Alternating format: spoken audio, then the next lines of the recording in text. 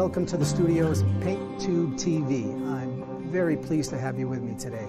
So thank you for coming and joining me for this presentation. It's wonderful to have you join me. You know, we spend so much of our painting careers by ourselves in isolation, what I call solitary refinement, that it's a lot of fun and rewarding to have you here.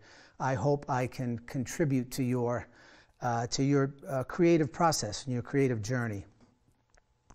It's your choice how you choose to participate today.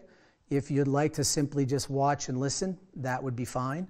If you'd like to keep a notepad and pencil nearby for jotting down notes, things that might be of some significance or importance, maybe some keys that discoveries that you learn while we're together here.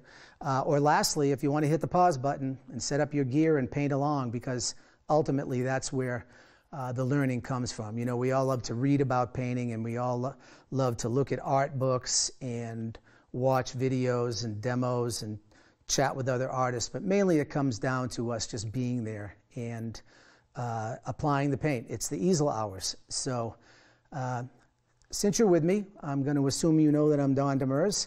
I will share with you a little bit about my background that you may or may not know. I'm primarily known as a marine painter / seascape painter. I think that's the reason you're here watching, because you're interested in painting the sea and water and all of its various aspects. However, my career actually started as an illustrator, and I worked in illustration for many years. Book publishers, magazine publishers, advertising agencies, corporations, institutions, and it was very rewarding. It was very demanding, but the thing that I really gleaned from it the most was my skill set. I was asked to paint or draw any and everything. You never knew what kind of assignment was going to come. So I really developed my pictorial skills. I learned how to address a rectangle, to organize elements within a page. That page, that rectangle, correlates to our canvases. We are dedicated to a rectangle. Even though we're taking our inspiration from a great big wide world, we are attempting to capture a piece of it on canvas. So from illustration, during illustration, I was simultaneously working on my marine paintings, primarily narrative marine paintings, historic in nature, vessels at sea, harbors, and I slowly, eventually migrated toward landscape. After having been devoted to marine painting and seascape painting for some time, I began to get the desire to step outside, reintroduce myself to painting on location. And that was about 25 years ago. Upon that decision, my artistic world opened right up. And I'm sure you've experienced the same thing. Being interested in plein air painting, landscape, seascape, you go to new places, you meet new people, you develop friendships, you have a wide array of places from which to learn, people and places. In my particular case, I'm from New England, still live there, but I was given the opportunity to paint out west, paint in the mountains, paint in the deserts, as far west as Hawaii, and in the opposite direction as far east as Europe, where I've painted in many locations, and even down south in the United States, many places, the Panhandle, Texas, Georgia, the Carolinas. So what that does is it heightens your skills of observation. It builds a body of experience with diversity in it, which is very helpful. So that has brought me to present. Along the way, during that journey, instructing became part of my career. Not something I necessarily planned, but it began to happen, and I was told I was effective at it. I very much enjoy it, being with people and getting to know them and sharing this passion that we all have. So that brings us here to the studio in this demonstration today, based on a painting called The Coming Light. The primary theme of the demonstration is moving water, and we'll discuss this as I'm painting it. Discuss it at length, both scientifically and visually. I'm not going to make any secret of the fact that I've got notes here that I'm going to I need to follow, because I want to be thorough. I want to make sure I don't miss anything in the presentation. I work in a very sequential, chronological, methodical way. and I want to present that to you while we're here together.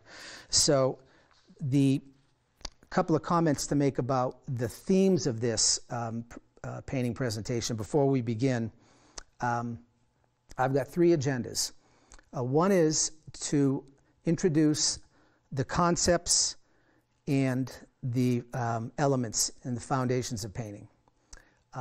If you already have a pretty good grasp on them, my second agenda is to reinforce those principles and concepts of the foundations of painting. And lastly, I'll share with you, obviously, how it is I go about it. That's the least important. It's very important that that we're able to share that commonality that we have, is that we're all obligated to understand the architecture of painting and how to put a painting together on that white rectangle that we all have to face every time we take out our materials and begin to and have the desire to create something. I don't think of painting as an art. I think of it as a craft. If you become accomplished enough in that craft, competent or fluent, that will give you the opportunity to make art. But first you have to know the craft, and we'll discuss that at length. Most of our creative painting careers, lives, are built up of the how and the why, and we all love the how. How do you paint an apple? How do you capture that tree? How do you paint that reclined figure? And we study it, and we go seek out teachers, and we practice, and all of that is based on the how. And right up to this day, and I've been painting all my life since I was a boy, I'm still involved in how am I going to tackle that? And regardless of what it is it a drawing issue, a color issue, a value issue, all of the components that go into creating our paintings. The why comes along later. That's your personality. That's your motive. Is it an emotional motive? Is it an intellectual motive? That will begin to fuse with the how. And when you become a more mature painter, you'll recognize the unity, the connection, the dovetailing between those two. So maybe we can get started right off by showing you my materials, which are all right here. It's a fairly thorough, complete representation of all of the gear I use, whether I'm out on location or in the studio. So we'll start over here at the brushes, and I've got them lined up in the sequence of their style, or categories of the style rather. And over here to the far left are the filberts, and I use quite a number of them. So large filberts for blocking in, medium filberts, which are really a workhorse, and then these small filberts. And I've got 2 or 3 because oftentimes I'm using different colors and keeping both brushes active. So I have a full array of filberts. Then come my flats. And I use a few of those, not too many, but the chiseled effect that they create is very helpful, particularly in the subject that we're going to be dealing with here, these ledges and rocks. Flat brushes are excellent for that. Then a series of rounds for both linear work and more detailed. A couple of badger hairs for blending, edge manipulation, softening passages. They go all the way down to fairly small brushes. And then I've got more badger hairs, and this grouping right here is for all of the detail, fine line work, delicate passages. So as you can see, I go from here to here. And as the famous painter Delacroix said, you begin with a broom and you finish with a needle. And I employ that approach to my paintings. Next I've got, well, of course, my palette knives. I've got one over here, both my palette knives that I use. In addition to that, here's a mahl stick. Right now it's in 3 pieces, but I'll assemble it into one. This has been my companion since I was 18 years old when I bought it for art school. And then I use 2 bridges. It's not likely I'll use them in this painting. I may, just for the sake of illustrating their use, employ them. These are primarily used for complicated paintings that feature architecture, typically. Or because I paint a lot of harbors. They're a very effective tool when you get into painting sailboats and sailing vessels of various kinds. So I will show you how I use them during the presentation, although they won't be needed extensively in the nature of this painting. Here's my cup for my thinner, or my mineral spirits. That's been with me a long time too. I always use a buffer cream on my hands to protect my hands from any toxicity in the paint. I use a liquid, alkyd medium, and I also use a galkyd gel. And I will use the gel in some of the bold applications of this painting that we're going to do together. Brush cleaner. Take care of your brushes, and they'll take care of you. It is important to take care of brushes after a good long painting session. Give them a clean, make sure you get all the water out of them, and give them a rest. Now we can go over to colors, and I can show you very quickly ultramarine blue, cobalt blue. They go this way, getting things backwards here. I actually use 3 greens: Viridian, Green Earth, which is specific to Rembrandt. It has some unique characteristics. It's got a strong chromatic power in that. Other Green Earths don't feature that. Sap Green, Cad Yellow Light, Cad Yellow Medium. Then I interrupt it with a couple of earth yellows: Yellow Ochre, Raw Sienna. Now to the reds: Cad Red Light, Cad Red Medium, or Deep. They're quite synonymous, and Alizarin Crimson. And I finish off with 4 earth tones, and that is Burnt Sienna, Burnt Umber, Raw Umber, and a strange color, again unique to Rembrandt, called Greenish Umber. There are other manufacturers of that color by name, but the characteristics of them are dramatically different than this, so this is very specific and unique to me. A couple of whites. Titanium white. This happens to be quick dry white, which I like very much, particularly when I'm on location, but also because I do apply quite a bit of, I hate to say detail, but implied detail or information in my paintings, and I like the paint to set up fairly quickly. I will use the quick dry white and another called warm white, which is a convenience color or utility color. I'll talk about that when we look at the palette. Now this is a drawing kit that I usually carry with me, and it's comprised of charcoal and white chalk. I do a lot of drawings on a gray paper, especially thumbnail sketches. And so the black charcoal and the white chalk act as the darks and the lights, and the gray paper functions as the middle gray. So it's a very effective technique.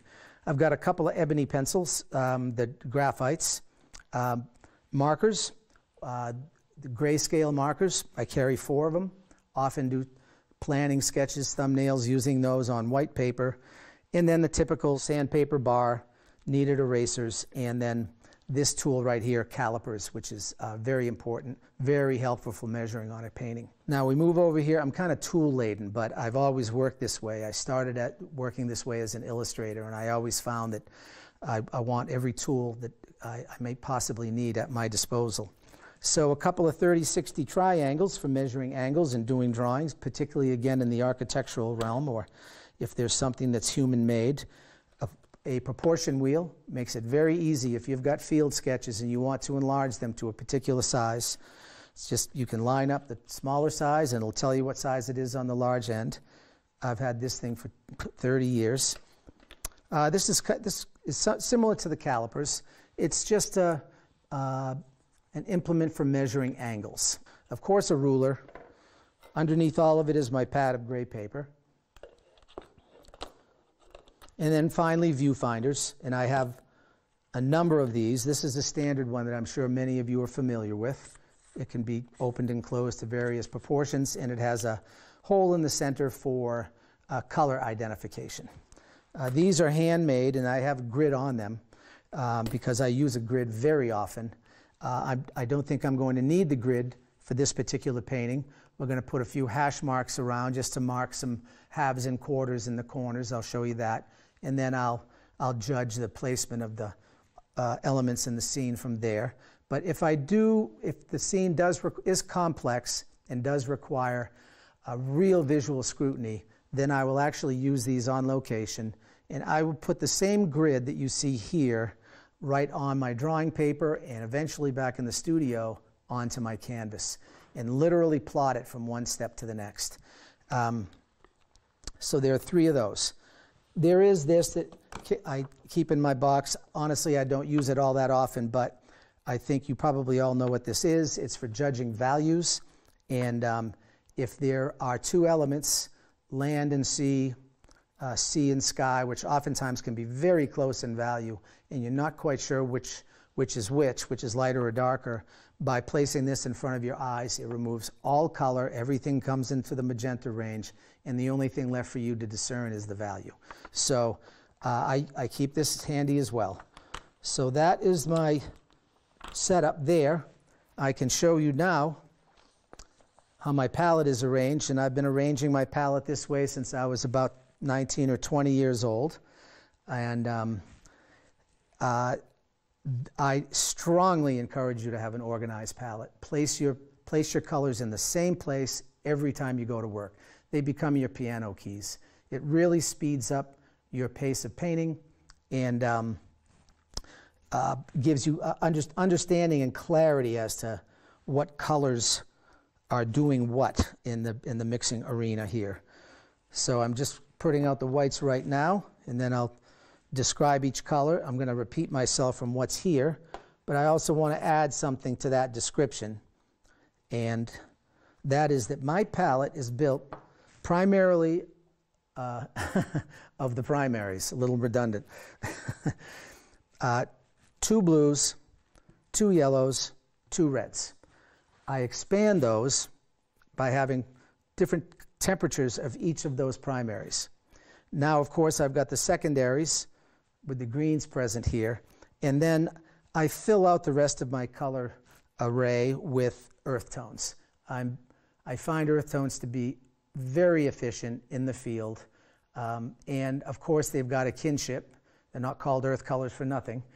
So I find them in the landscape. I even find a lot of them in the seascape subject matter. So, but it's basically a simple palette. It's 2 temperatures of each primary, 1 secondary, and then the rest of the colors present are in the earth tones. So that's where we are as far as equipment and being ready to go. So I'm going to get out a pencil, put a couple of marks on one of these.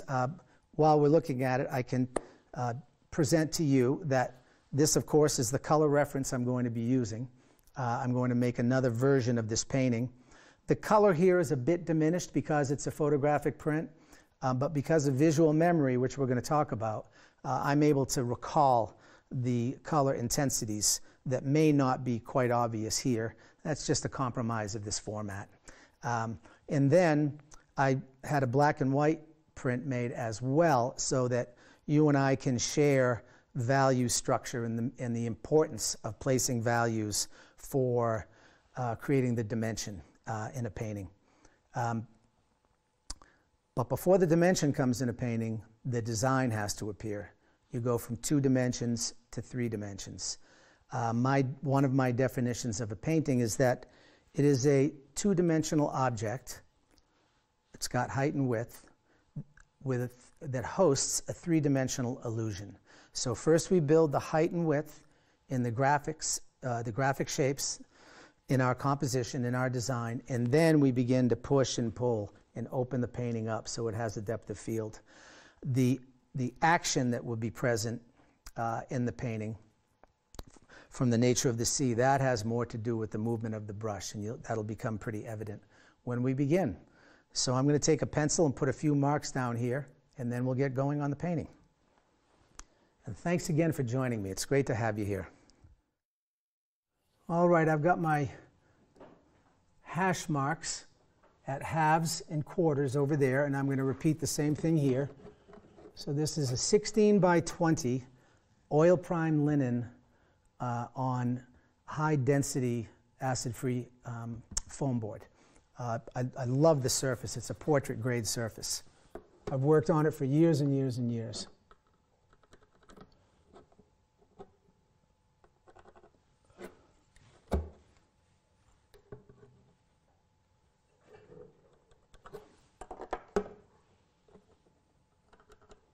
So the grid, which I mentioned earlier, is a very important and effective tool. And even though some might find it rather rudimentary and something for basic beginners or novices perhaps, or people that need assistance in developing their drawings, I have been doing this a long time and I still employ it. It is very effective, and what I like about it is it takes the guesswork out of drawing and it adds great efficiency to your time usage, which is very important. I'll do it this way. Easier than counting backwards. I'm kind of a stickler about using my time wisely. I think it probably came from my years as an illustrator. And so I, at times, still employ it. Again, I'm not doing it right now. I'm going to just use these as reference points and visually match up where these components are going to eventually land. It's the other reason that the grid is effective is that it has the orientation. This sounds obvious, but it's to the vertical and the horizontal. And instead of measuring all the way across your canvas, you can actually just measure section by section. So that's enough of that. So before I actually start to put an underpainting on here, I just want to talk about the sea for a moment. Of course, the theme in this presentation is moving water. I'm sure those of you out there who have been have attempted and succeeded or not at painting water, whether it be flat or whether it be moving, have recognized its unique characteristics and the fact that it can be a challenging subject to handle. One of the things to be aware of is that when your chosen subject has a kinetic nature, which water obviously does, you're going to have to understand it at a deeper level than if you were to simply go out and paint a landscape that's not moving, or a cityscape, or whatever scene it is. But if you're going to paint a subject that has a kinetic nature, locomotion, such as equine art, you have to understand the way a horse moves, the anatomy of a horse. Any other subject that has locomotion and moves requires a deeper body of knowledge. So I've been watching the sea since I was a boy. I've been sitting by the shore where I spent my summers and now live in Booth Bay, Maine, East Booth Bay. And I was kind of a witness to it, just anecdotally, just watching what it did. And I started to build understanding of its nature. We're going to go over a little schematic here in a moment or two after we start the underpainting. But I invite you to begin to study the sea, not simply by going to the shore and painting it. And if you do that, you must invest yourself in actually watching it for extended periods of time. Trying to rely on a snap single photograph is very difficult to get the movement of a sea. I don't happen to use photography. I work in a very kind of old-fashioned way. I'll talk about the evolution of my subject here in that regard in a moment. But if you're inclined to use more technology to document your subject matter, I certainly have no objection to it. Everyone is entitled and should pursue their own creative path with the tools that they choose to utilize. So video cameras with stop action, and you can analyze the movement of a wave. If you find that helpful, wonderful. The only thing I would suggest is don't shortchange yourself from the time you actually spend witnessing the sea or water, be it a waterfall, a moving river. Whitewater rivers are wonderful places to study because the water breaks the very same way over and over and over, and you can study its paths. Just don't shortchange yourself in being a first-hand witness to it. That leads us to where this painting came from. This was done from, this is a place called Otter Cliffs up in Mount Desert, Maine, Acadia National Park. And a breaking storm, moving weather, the light is beginning to break after a very stormy night, actually a couple of days. I was perched on a cliff with my watercolor sketch pad and some charcoal and some paper. And I just began to do studies of a feature here and a feature there. I'd share those with you if I still had them. They've been kind of long gone. But they were my initial working tools. So between those initial tools and the time I spent, I went back here 2 days in a row just to continue to watch and absorb it. Again, no camera. It's just I prefer to work directly with the materials in my hands until I thought I had a pretty good understanding of two things. One is the geographical or geological, really, nature of these cliffs, and then secondly, the rhythm and the movement of the water, how these were rolling in, settling, and then rising up and crashing on it. When I felt I had a sufficient body of knowledge from which to extract or glean the information I wanted, I left the location. I went back to my studio and then did a drawing, black and white, very similar to this, and that was my departure point. The watercolor had a little bit of color in it, but not enough to really rely on, so I was making color notes as I was there studying. So I'm taking all these disparate pieces of information and assembling them, and they eventually resulted in this composition. This atmosphere, these weather conditions, again, if you're going to paint the sea, you'll get used to the weather. And that's another very important thing to study. Study weather systems, study cloud formations, begin to get a familiarity, a kinship with the subject. So it becomes, you could be dramatic and say part of you, but it's just something that you're familiar with. You could look out there on any given day if you're by the shore and say, oh, I know what just happened, or I know what's about to happen. So that's just a couple of little notes on what you're in for in painting the sea. So let's get started here. Now, I'm going to start in a rather, it might surprise some of you who haven't watched me work, or, pardon my tapping there, that's the liquid. There's something that scares each and every one of us, and that's a white rectangle. We're going to take that and create a dramatic illusion on it.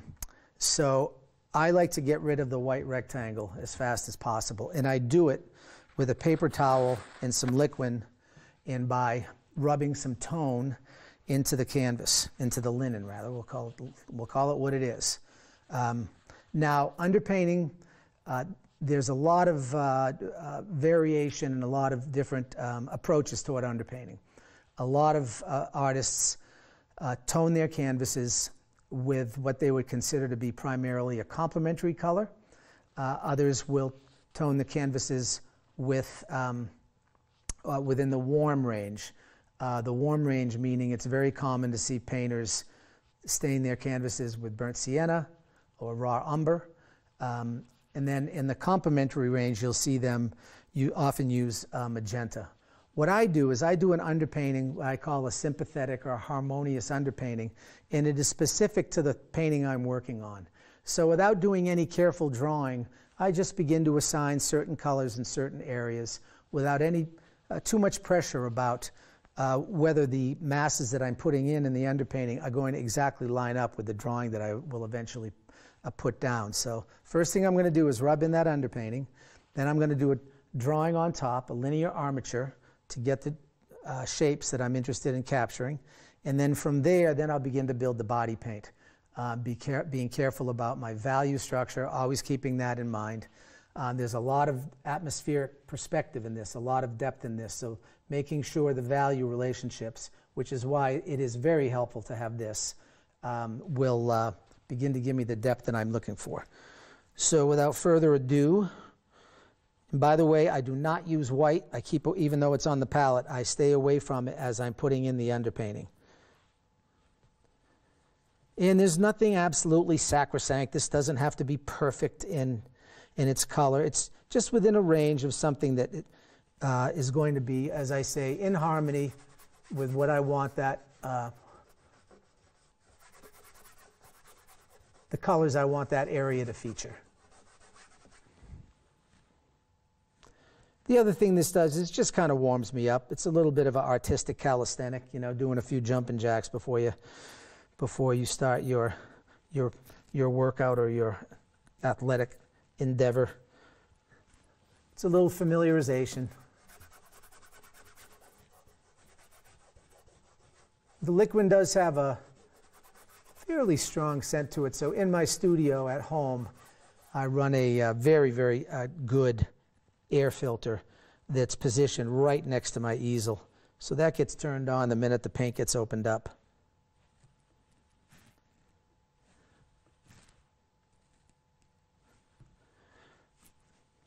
I have evolved into doing this kind of underpainting in the last, 6 or 7 years, I think. And just for expeditiousness, I just wanted to get going on the painting and not get too terribly bogged down with drawing right off the bat. Oftentimes I'd put a drawing down and then tone my canvas, and it finally occurred to me that toning the canvas after the drawing down is not a very efficient way to do it. The drawing rapidly disappears.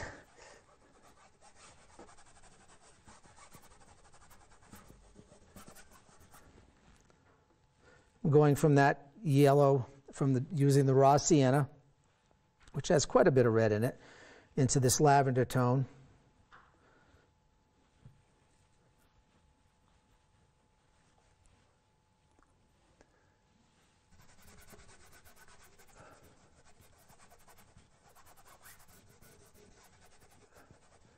And the buffer cream I use is why I'm not concerned about holding a paper towel with oil paint and thinner and medium on it.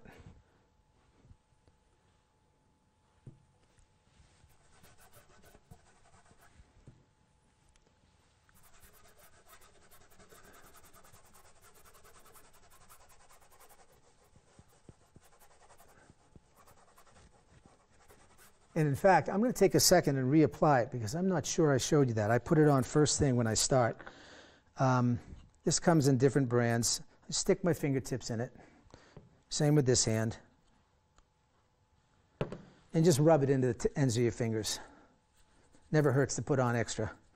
I attempted to paint with gloves on once, and it didn't suit me at all. I felt like I was too detached from the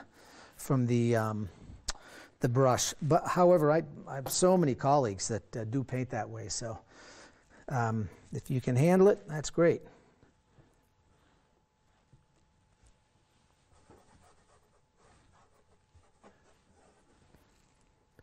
Again, just approximations. I'm not getting terribly bogged down with whether anything's going to line up perfectly.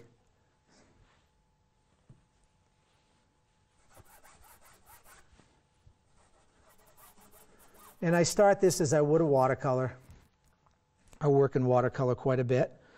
I also work in gouache and a paint called casein, which is a milk-based tempera, very old-fashioned paint. I started using that as an illustrator, and I still paint with it. It's lovely paint. It's kind of a combination of gouache and oil paint.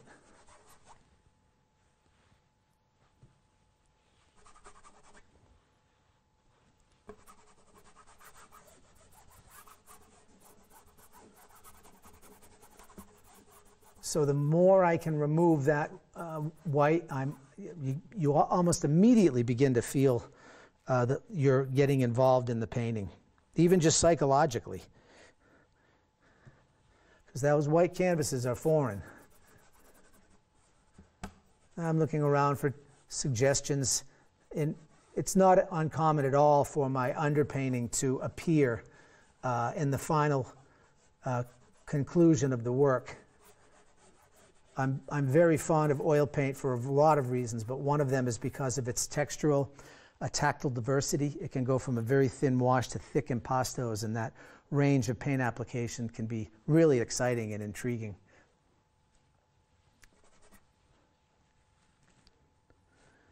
So lots of muted grays and purples in this painting. By the way, with the heavy mist that was present, I was soaked after each of those sessions. And there was another wonderful thing that happened. I'm taking a very rough eyeball here of the, looking at the halfway point and seeing that that purple landfall in the back. You know, if you can use a little bit of placement, doesn't hurt. It's going to get you closer to where you want to go.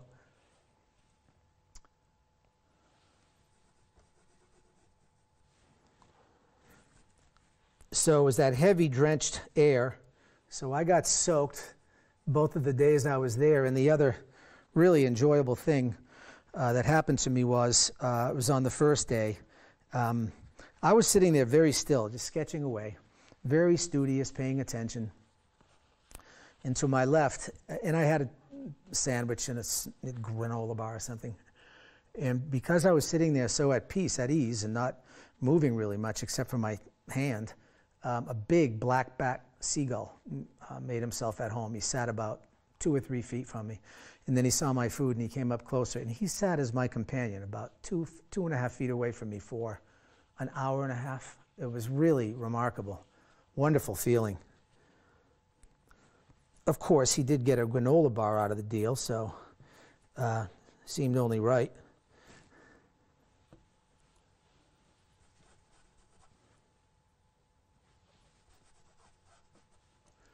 Now I can just take a quick look and say, okay, that's about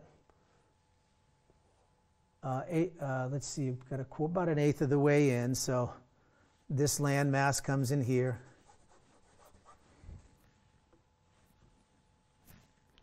By the way, I'm using the shop towel. I like these a lot, the blue shop towels. They're particularly good for this technique that I'm using right now. Oh, little red got caught up in there, but not to worry. That's easily dealt with. And just checking, that's a little over to here, so I know that that jog is right in there somewhere. So believe it or not, even though this is a very, very, very basic tool, you can actually get a little drawing done with it as well. I know that because I'm very grateful, really grateful for the fact that there are people that know me as a marine painter and seascape painter, in spite of the fact that I handle a lot of other subjects, as I was saying before, mountains, deserts, but clearly the body of my life's work has been dedicated to this subject. And when if they see me, if they're a student of mine or they see me work and they see me start my paintings with a paper towel, they're kind of taken aback because I put a lot of information into my paintings and they find it a little bit difficult to believe that the first application of paint on my canvases, linens.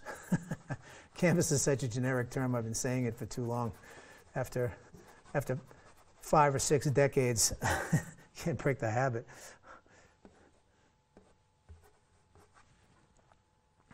But every painting has to start in the large passages. As Delacroix said, you begin with the broom and finish with the needle. So it's the breadth of the piece, it's the breadth of the work of art that has to be established first, regardless of any of the detail that you might want to include or develop on the surface. And this helps me with that breadth of single vision, to just put the thing in there with some masses and some solidity.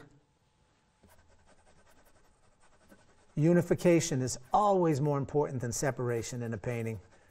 So just by getting some tone on here and beginning to very nascent stages of unification in the scene. And even with this portrait linen, even with this, it requires some scrubbing to get all of those little spots addressed. Now, if you don't like this approach, by all means, don't bother with it. You could just as easily pre-tone canvases and develop your work that way. That's why I said the way I happen to approach my work is the least important of the things that I want to share with you.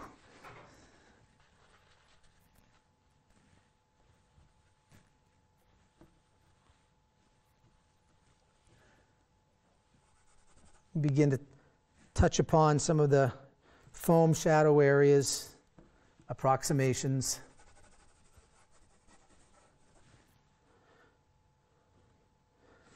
Viridian is a real workhorse for me. I've been using it for years. It's a very, very cool green bordering on blue. You'll see me using a lot of it in here. I'm going to need to resupply the liquid.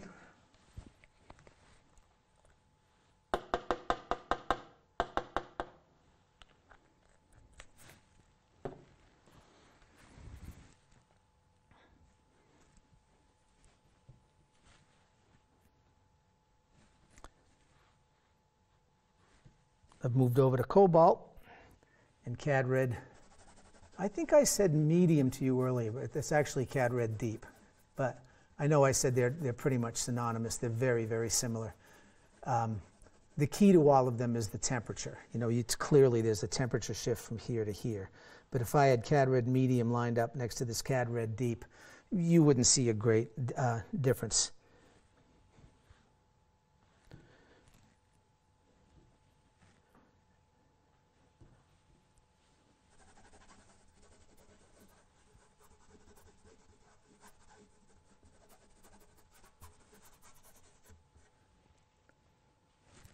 Now, obviously, this closer ledge is going to have a deeper, warmer tone to it.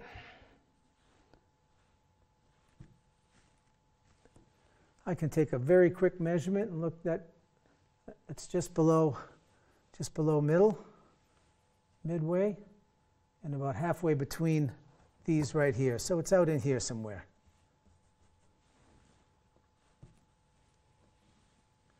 And rising up to about halfway there. Got to find my upper mark. If I lose it, I'm going to put it back in, which I did. So let's go find it. I wiped it out with a little paint. There we go.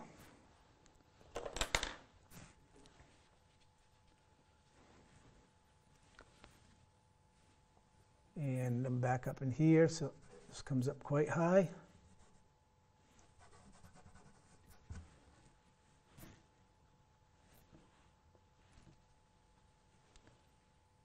And drops down about halfway here and just about to that corner.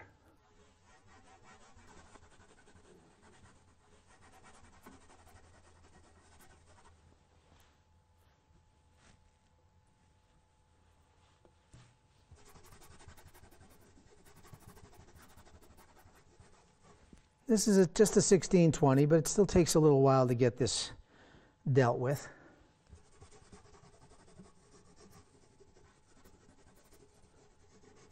But I've seen many a painter begin drawing with a white canvas, and what they run into is these primarily folks that I've had in workshops.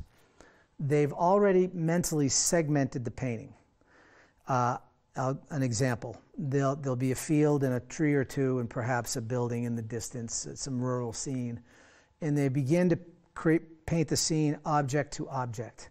It's very difficult to get a unified painting, and ultimately, even though we build our paintings in pieces, the ultimate goal is to have a single unified image. So we should think of paintings as all of the shadows being connected and all of the highlights being connected, and remove that idea of separation. So that's one of the reasons why I approach it this way, so that I'm going to avoid any of that possibility of segmented parts. This guy is stubborn. I'm going to get him to show up one way or another. And there we are. And there we are. Because I want a reference point right here, halfway there, and comes almost right here. So it's right about in here somewhere.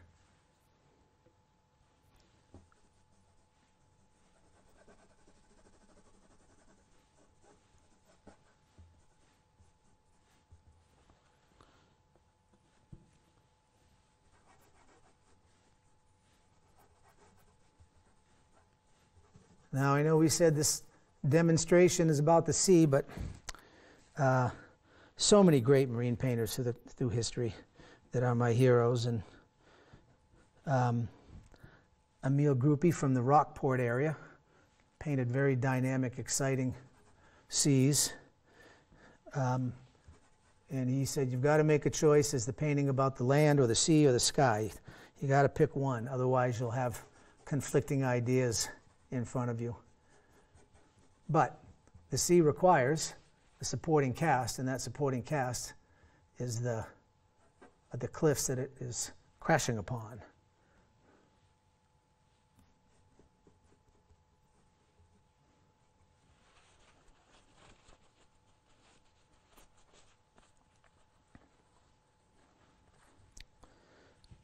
Now I'll begin to underpaint the sea. And my primary, or my starting color is going to be the Viridian,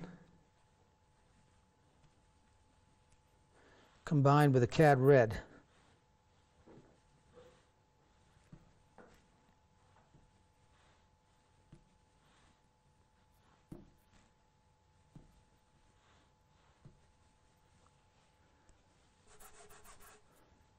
I'm going to go a little deeper and a little bit more neutralized.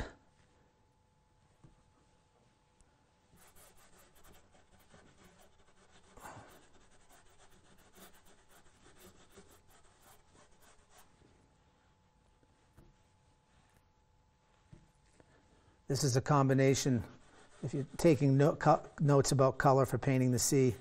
I never have a formula. The sea changes so much under every circumstance and in every location you go to. I've painted a lot of seas off the coast of Maine. That speaks for itself. I've also painted the sea off of southern New England, where the color is dramatically different. And you work your way down the eastern seaboard, of course, you get to Florida and the Gulf of Mexico. It's an entirely different palette. The color of the sea around New York City is interesting. It's kind of yellow ochre. Then the West Coast, because of the marine life and the growth, the biology of the makeup of the sea, again, an entirely different palette. These colors emerge because of the sea life that's growing below. Also the angle of the sun.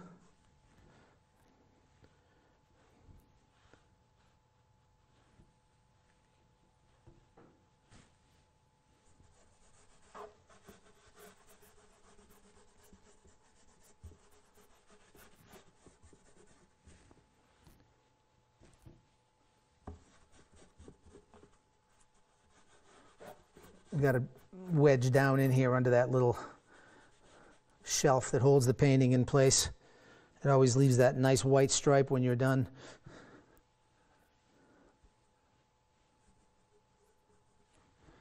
So, painting the sea requires a feeling, a rhythm. And even with the paper towel, I will begin to move my arm in the motion of the sea. I'm going to do a little schematic for you on wave anatomy here at some point when I feel it's an appropriate time.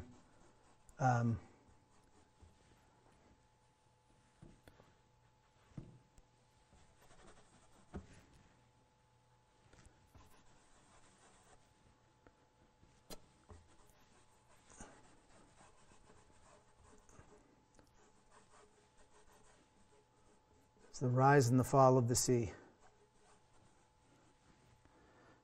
It's moving away a little bit, so we'll add a little bit of blue to it. Not because that's a universal rule. We will talk about that. That atmospheric perspective, there's a misconception that all objects turn cooler in the distance through atmospheric perspective, and that is not accurate. Some do. Happens sometimes, but it doesn't happen all the time. I've been on the West Coast, and I've been in the mountains, in the furthest thing in the scene I was witnessing was the warmest. So it depends upon the particulars of the place. So even now, I'm beginning to move my arm in kind of a figure 8 motion. Let's pick a spot here. So this wave rolls over this way, convex. Then it becomes concave and rises up. It sees always this one in the foreground. I'm going to see where it lines up. It's just about at the quarter mark, which is there. That's down here. So I was talking about the rise of a wave, crests and breaks. You're going to hear me say that a lot.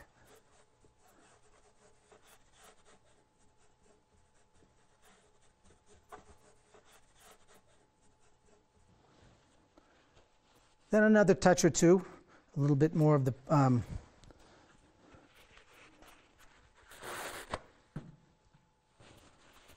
if anybody's wondering what those two things are, they're nothing. Just a couple of marks.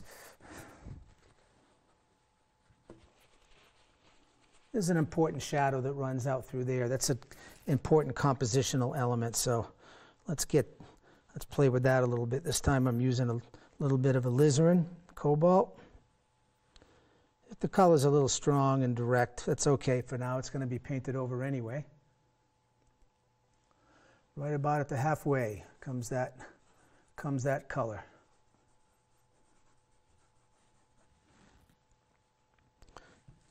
I can add a little viridian to it. Viridian and cobalt, they actually create something similar to a cerulean blue.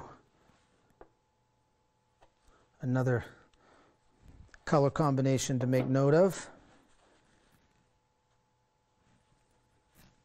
Cobalt and alizarin.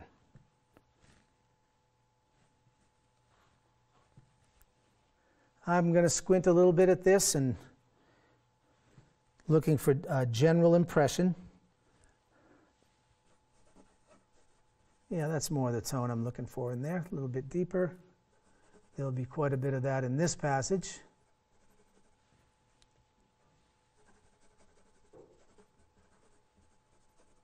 There, and that about wraps up the underpainting. Nothing magical, nothing magnificent, but what we're not dealing with anymore is that white rectangle. Now we've made our first investment into our painting.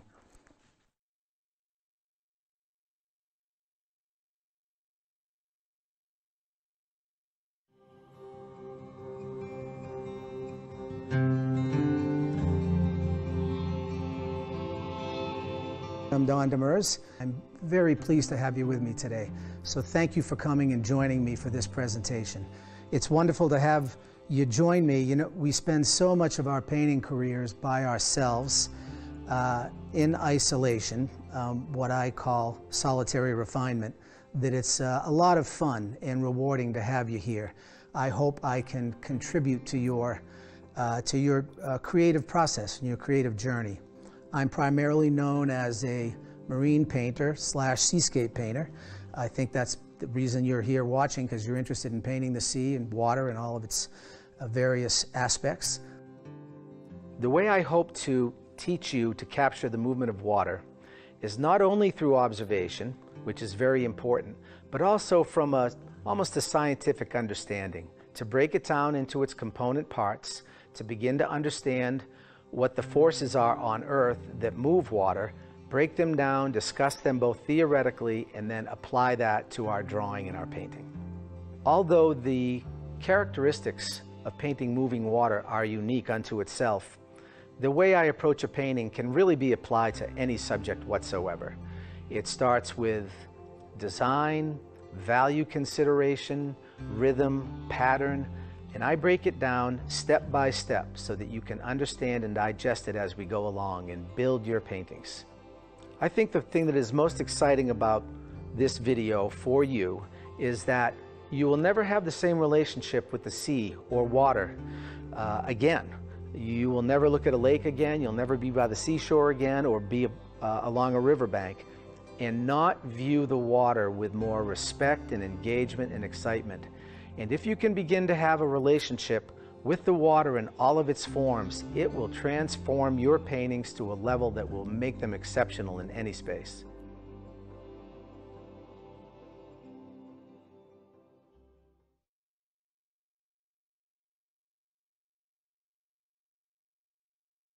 Hi there, I'm Eric Rhodes, publisher of Fine Art Connoisseur and Plein Air magazines. Welcome to Interviews with the Artist.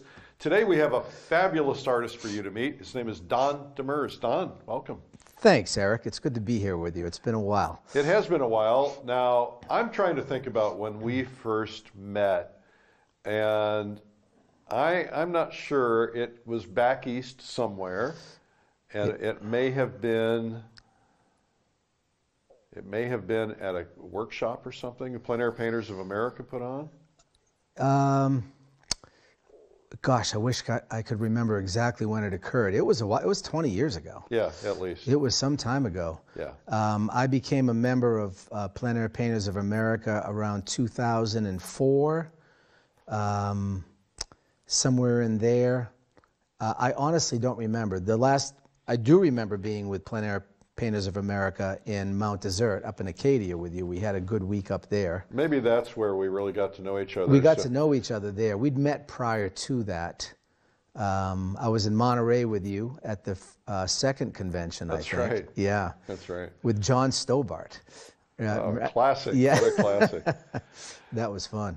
Well, you have had a really terrific career, and I want to kind of dig into that. But let's first go back to the very, very beginning, because I like to understand the roots. I recently read something that psychiatrists say that pretty much anything that happens before you're 10 years old kind of determines your track in life, or at least how you interpret the world or your lens. Tell me a little bit about growing up and where you grew up, and when you kind of first started thinking about art. By the way, thanks for having me. You're very welcome. It's very flattering and humbling when you're asked about your life and what you're doing with it. So I'm very appreciative of that, and I want to thank you for it. I grew up in central Massachusetts in a farm town, in a big old white farmhouse. My dad was a bricklayer and had 4 brothers. So it was a rough and tumble household. We got to go on vacation to Booth Bay Harbor, Maine for 2 weeks every summer because my grandparents had a little cottage up there. And I started drawing when I was so young, I barely remember it. But I do remember this. My mother and father had an in-home office, basically a desk and a filing cabinet. My mom kept the books for my dad's masonry business. And I used to sneak in there and steal the paper and even envelopes to do drawings on. And I remember my mother and my father both scolding me. Donnie, that's not what that paper's for. So I just started drawing. It was kind of a second language for me. I had some inexplicable want and need to draw things. And of course, I was a little kid, so they were jet planes and trains and trucks and superheroes and monsters and all that kind of stuff that from being in the early 60s, anything that was inspiring me from the television or from comic books. Oh, the Batmobile I drew many times from every angle, all that stuff. So it was always just part of my way of communicating. And it never occurred to me not to do it. And it wasn't long before I was 8 or 9 or 10 years old, and my family referred to me, oh, Donnie, he's the artist. So it just stuck. So that's kind of how how would they say that? That became your self-worth, or it gave you confidence. You identified as an artist at that Very point. much so. Yeah. Very much so. It was something that my other brothers couldn't do. And of course, we all played sports. We beat each other up. We built tree houses. We ran through the woods and the orchards and all that. So I did all of that with them, but that was my thing. And was there farming involved? You said you lived on in a farmhouse. Well, there were apple orchards everywhere. We didn't operate one, but there was one across the street, and there was one just down the road a little bit. So we volunteered to every harvest season, everybody in the neighborhood, we all picked apples. The teenagers got to use the ladders. Runts like me had to pick the drops off the ground and put them in the wooden boxes. And my father drove a big trailer truck, and everybody lined them up. And it was fun. It was a great way to grow up. What a great childhood. It was. It was wonderful, wonderful. So what happened? How did your art progress? You go into school, high school.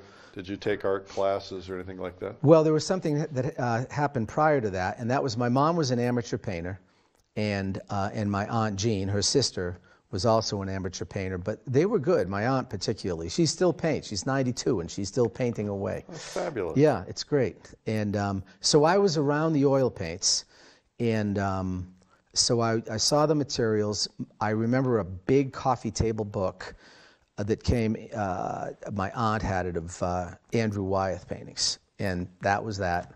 And I started to stare at that, and because we were in Booth Bay in the summer, I was very young, I don't remember exactly what age, 10-ish, somewhere in there, and went to the Farnsworth. My aunt took me there, and I saw Wyeth paintings for the first time, and that planted the seed. And then when I was in the 6th grade, I was given a paint by number. I'm not boring you with this, but paint by number for Christmas from some aunt that I can't even remember who it was. And it was of 2 Cocker Spaniels, and I couldn't wait to get that thing done. And then I thought, well, that looks kind of stupid. I'm going to blend the edges. So, so I turned it into a much more realistic picture just by blending the edges from the spaces. And then I had a lot of paint left over. So I put the Cocker Spaniels aside, and I painted a seascape. Really? Still have that painting? It may be in the attic of the old house, because my youngest brother still lives in the house. It might be up there somewhere. Right. So I was just oriented toward the materials, the tools. Well, you need to get that because it's going to go in the Smithsonian someday. Maybe in some pet museum somewhere. So then, yes, high school. And I had the greatest benefit of having an absolutely wonderful high school art teacher. Her name was Neldy Drum, and she was a taskmaster. And I spent every spare minute in, I was either shooting street hockey balls in the gymnasium with my brothers, because we all played ice hockey, or I was in the art room. And I spent an inordinate amount of time with her in there. And were you kind of like the star student because you had a lot of experience drawing? I worked the hardest. I loved it the most. I was in there constantly. So I had a key to the art room. I bought the supplies for the high school art program, and she stuck up for me and stood by my side and gave me pretty much free rein through my 4 years of high school. And what do you think you remember what you were doing? Were you painting? Were you doing a little bit of everything? I was kind of a snob. You know, you had to do some jewelry classes and some sculpture activities to fulfill the requirements of the class, and I just look at Mrs. Drum. She said, just go paint. So she said, I know you don't want to do those other things. Just do what you're interested in doing. So I was painting outside. I was doing outdoor landscape work. You were, work. really? Yeah, I'd go up behind the high school into the woods and paint. And I also did a lot of still lives, some work from photographs, you know, peeling stuff out of National Geographic and all that kind of thing, and doing figures in the paintings and anything I could get my hands on. Oh, a lot of sporting art, a lot of hockey scenes. So that's interesting that you went outdoors. Was this an idea that you had on your own, or had you seen an example of somebody going outdoors that gave you the idea? Not that I recall. Pictures of Monet or something? Nope, I just did it on my own. Yeah. I loved being outside. We grew up with German Shepherds, and my one favorite German Shepherd was Marco. And so I take my paint box and I take Marco, and we go into the woods for the whole day. And I still have some of those paintings. Do you? Yeah. And I just set up. I was a very contemplative kid. Part of me was active and social and gregarious, but I had a very contemplative side to me. I wanted to be by myself. And I'd go out into those woods and set up my paint box, and Marco would run around and sit by my side, and I'd paint. Yeah, exactly. Yeah, lots of that. So you learned the lesson of outdoor painting at a young age. This is an issue that I have. There's not a right or wrong, but there are people who have spent their entire life painting from photographs or painting in the studio, and never have gone outside to paint in the light. Yeah. And that changes everything. Everything changes. Absolutely everything changes. There's such a barrier, and I don't want to criticize or diminish anyone who chooses to work from photography. The beautiful thing about the creative endeavors is every one of them is custom fit to whoever that person is. But I became aware of the fact that, you know, we're multi-sensory beings, and we're binocular, and we're bipeds, and we live in a spherical world. And we're walking into that world with all of these influences and these, as I was saying in my recent video, that people look at the sea and they think of waves. Well, what they're missing is the fact that it's an invisible energy source that has a frequency and an oscillation that's moving the water. At the same time, we walk outside, there's sound waves and light waves that are coming at us. There's energy coming to us. And if you experience it in its full dimension by being in it, it completely changes your perceptions. See, I've never heard it articulated in that way. I never really thought about that. But it, you know, the essence of what you're saying is so important because, and of course I experienced it, and of course I published Plein Air Magazine, which is all about going outdoors. But the idea of capturing that essence, you know, that vibration of light, and also the senses, you know, everything's about a sensory experience, and to have the, you know, the wind blowing and the birds singing and the dogs barking or whatever, it just all informs kind of the essence of the scene. It absolutely does. In the summertime, when you hear that cricket chirping, any of that is affecting your fingertips. Yeah. And it's coming in here, your two intelligence centers, your heart and your mind. And it's traveling down there, it's informing it. And I've said to my students, if they're working from photographs, be careful of that, because that's like kissing through a screen door. You're damn close, but you're not there. You just have that little obstruction that's keeping you from being in the full thing. That's a really great analogy. Well, that's kind of interesting to think about that. I never could articulate the difference between a photograph and painting outdoors, but you just said it perfect. Thanks.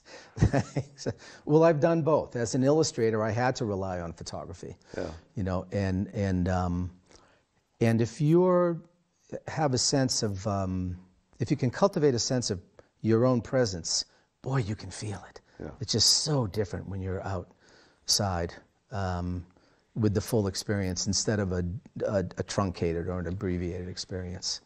Yeah. So you go to high school, you're the star pupil. What happens then? I won the high school art award. I got $600. Wow. That was a big deal. Wow. It was a big deal in 1974. 1974. Yeah.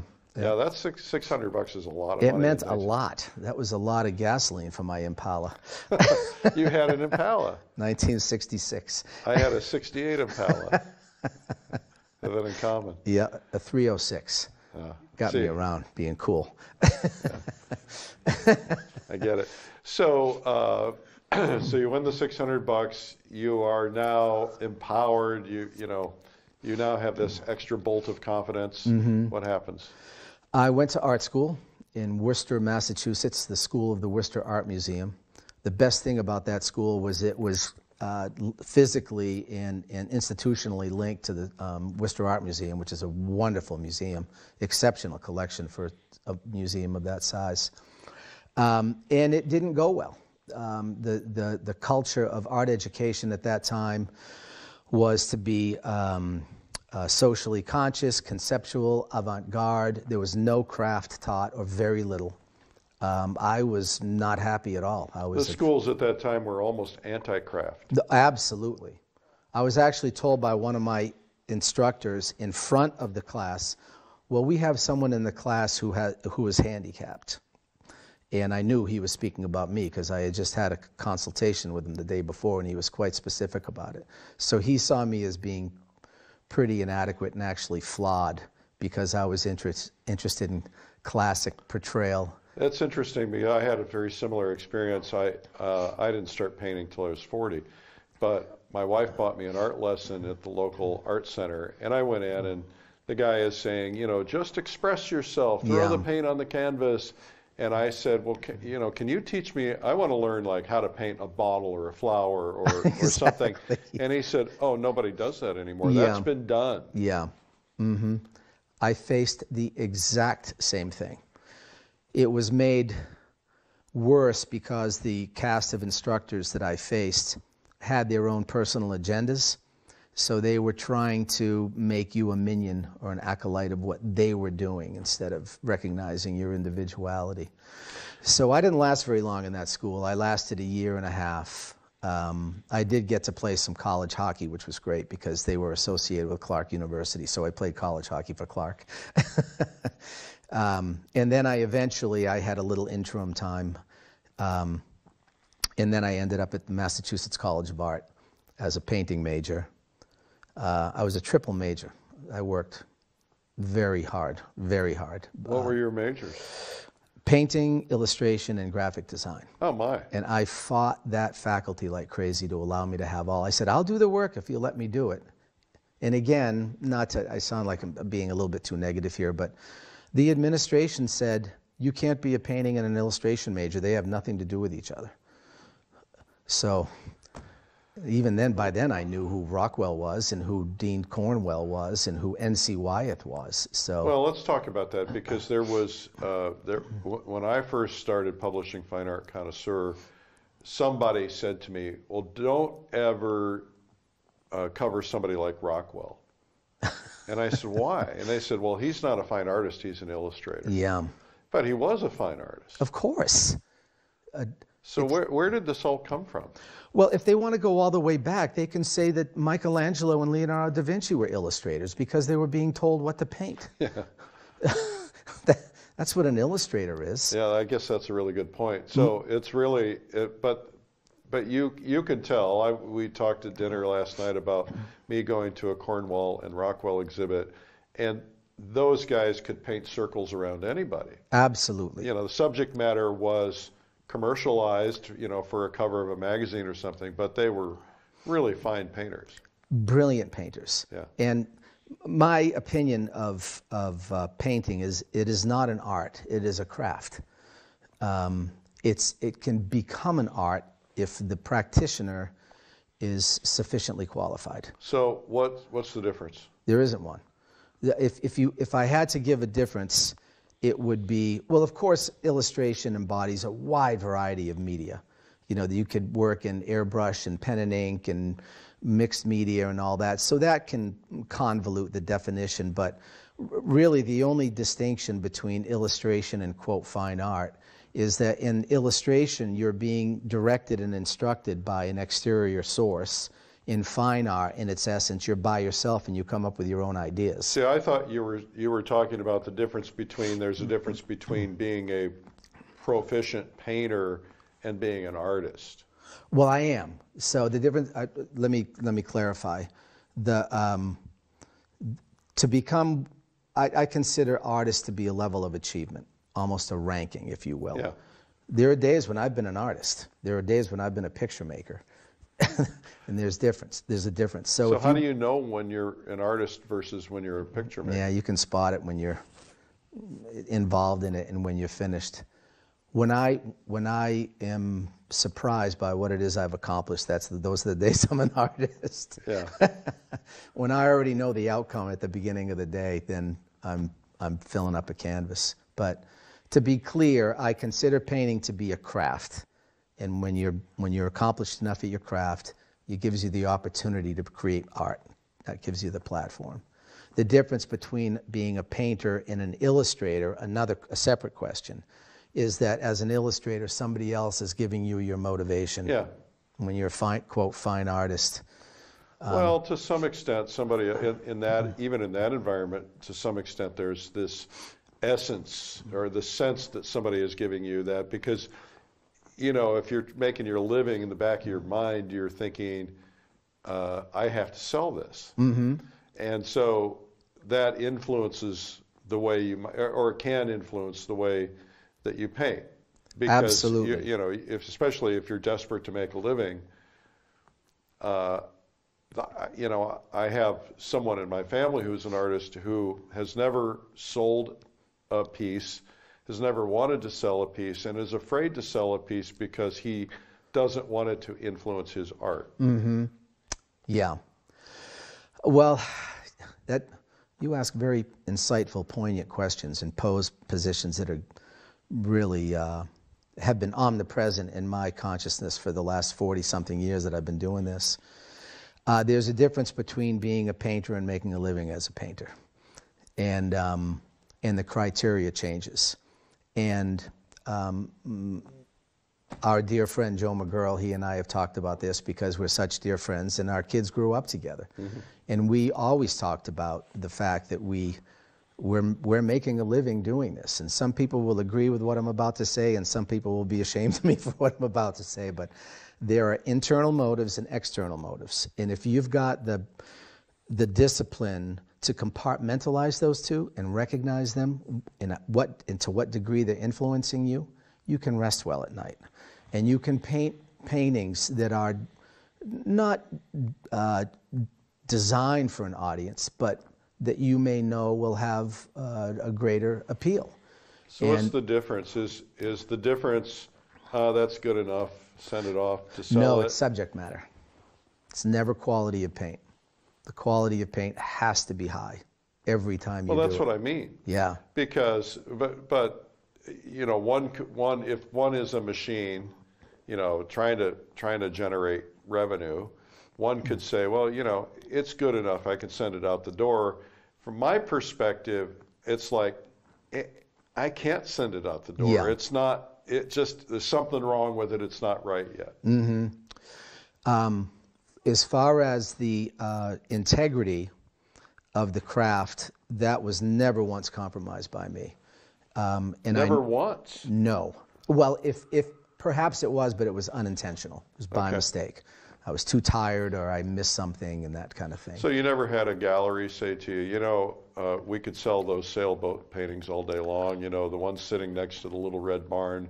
Could you do me 30 of those? You would never do that. Oh, no. What I'm talking about is the quality of the craft. The quality, okay. The quality of the craft was never compromised. All right. If I wanted to do a painting of an old abandoned cement truck versus a catboat sailing through a marsh, when my kids were little and I had a mortgage to pay, I painted the catboat sailing through the marsh. Beats cleaning toilets. It does beat cleaning toilets. And there's not that there's anything wrong with No, that. there isn't. And I think it was Hawthorne, or one of the great American existentialists, simply said there's honor in work. Yeah. And I always had that tenet in my mind. And it just so happened I love sailboats and I love marshes, so it wasn't a big deal for me. Yeah, and you're painting. And I'm painting. Yeah, I mean, it can't be a bad day if you're painting, it was not. Even if you're painting badly. Yeah, exactly. So yeah, did I paint for a market? Mm-hmm. Yeah. I love the subject, but my works were greedily consumed by a market down in Cape Cod and Connecticut, and I was just so fortunate that I happened to love sailing ships, and I love the water, and I love the shoreline. And there was an audience waiting for those pictures, so I was just lucky. And that's very worthy. It's very noble in the sense that you're doing something that people love. They want to own it. They want to hang it on their walls and look at it every day. And what can be wrong with that? I didn't really see a negative. Yeah. Any negatives I got were from some colleagues or acquaintances that I had that thought that I was a sellout or I wasn't a purist or any of that. And I said, listen, I'm doing what I want to do, and I'm raising kids. So poke at me if you want, but it's not bugging me.